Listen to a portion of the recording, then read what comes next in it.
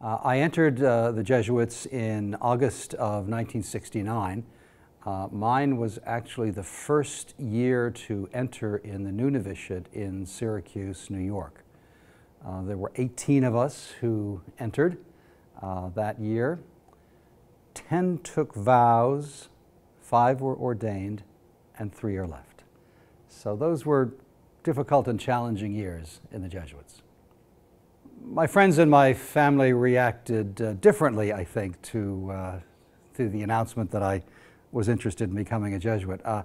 My parents, I don't think, thought it was a very good idea.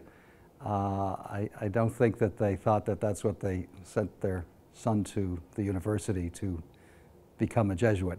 I also think they had a rather old-fashioned notion of what would become of me.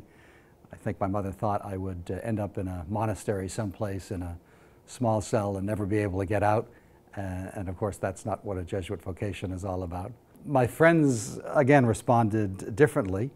And I was often surprised by their responses.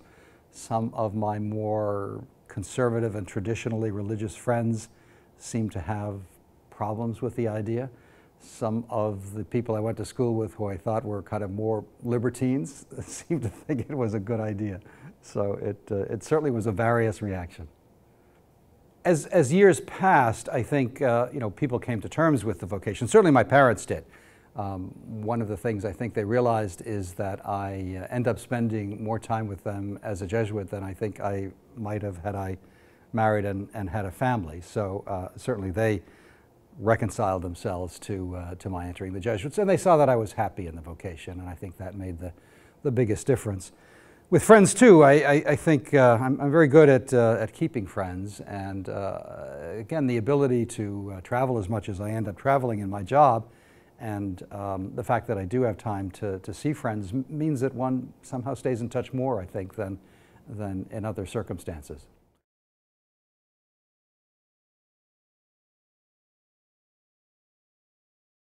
I'm Father Jeffrey von Arx, and this is my calling.